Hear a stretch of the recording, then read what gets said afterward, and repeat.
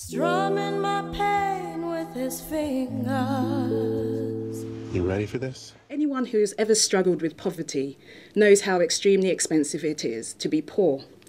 And I thought that's a quote that I put on Twitter all the time and so on. But I thought, watching it, how expensive it is to actually be black.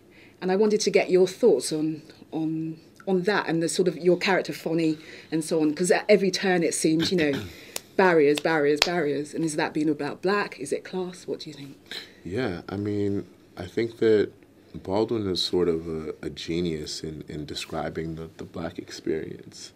And it's not specific to America at all. I mean, I'm Canadian, and Fonny's experience is my experience in the way where, there's this system set up that is uniquely, it gives certain types of people more problems than other types of people. And, it's a system that's supposed to protect you, but it doesn't serve a particular group of people.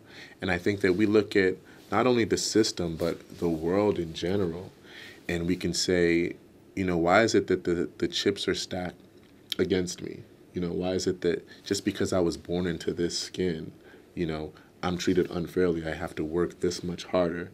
I am seen as one specific type of thing. And so for me, I think that's what that was about, and I think that's what this film is about. Strumming my pain with his fingers. You ready for this? Singing my life with his words. I've never been more ready for anything in my whole life.